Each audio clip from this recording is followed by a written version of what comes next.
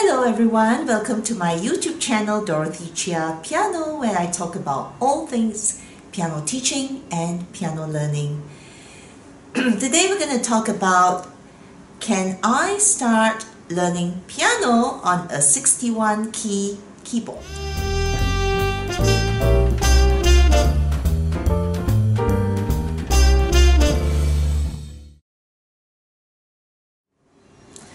Alright, 61 keys are quite standard in the market of keyboards, and most parents are quite reluctant to invest in a piano when their child wants to learn the instrument.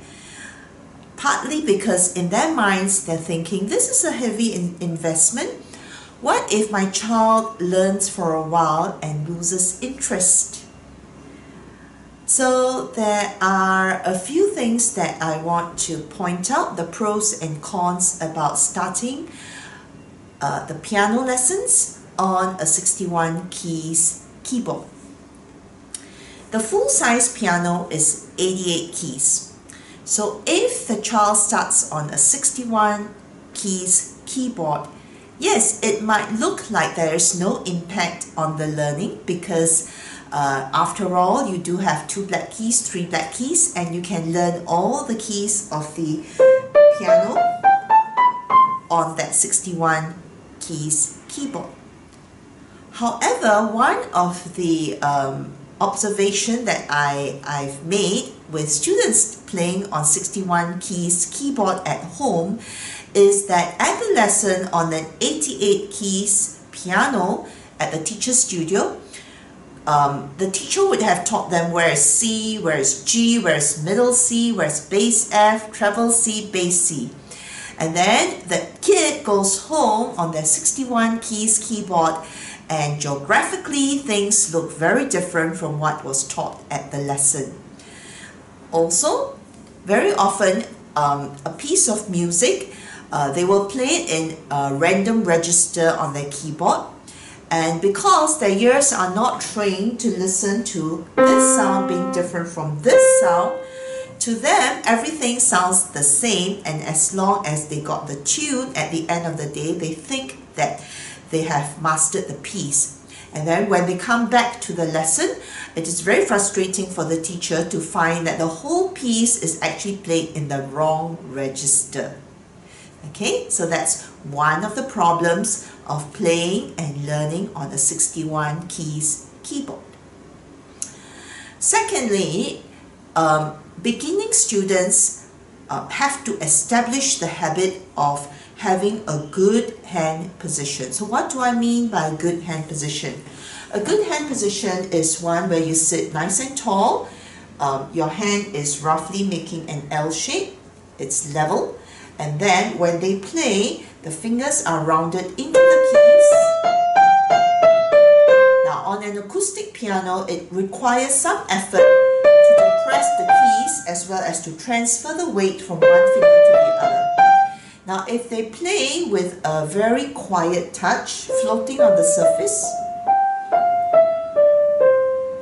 now because a keyboard is contact based, meaning there is an electric rod at the bottom, and as long as that plastic key hits that metal rod, then a sound is produced. But on the piano, that is not the mechanism. When you press and depress a key, there are hammer actions inside the piano that will then hit the string.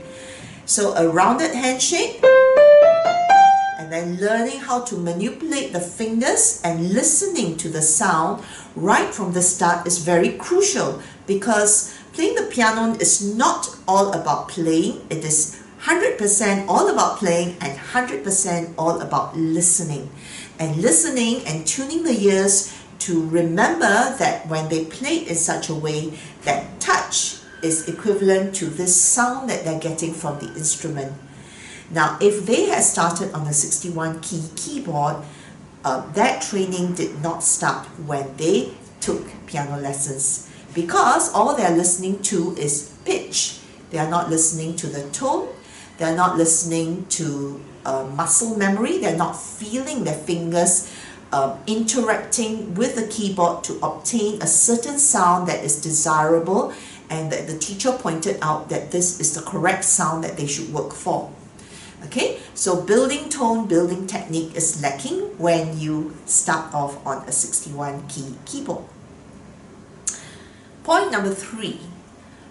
Yes, a 61 keys keyboard is very portable. It allows you to play on your dining table, in your study room. You can take it outdoors. You can bring it along when you visit your grandma on the weekends. It is very portable. Unlike the piano, which sits on a part of the room and it is not movable. Okay, so besides the advantage of portability, yeah, it is cheap. Okay, cheaper. So for those of you who would like portability because you are in a rented place or you don't have a permanent residence to buy a long-term investment piano and put it in your living room, or you have constraint with budget, then my advice is you rent a piano. Okay, so when you rent a piano, you have a short-term investment. You are able to right away have accessibility to learning on a full 88 keys acoustic piano, and it fits your budget because renting is definitely cheaper than buying a piano. So do consider what I have said.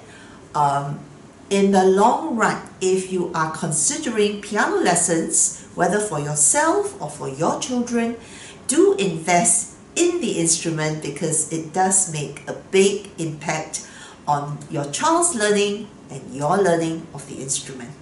So till the next week, do like, subscribe, and check out next week's video.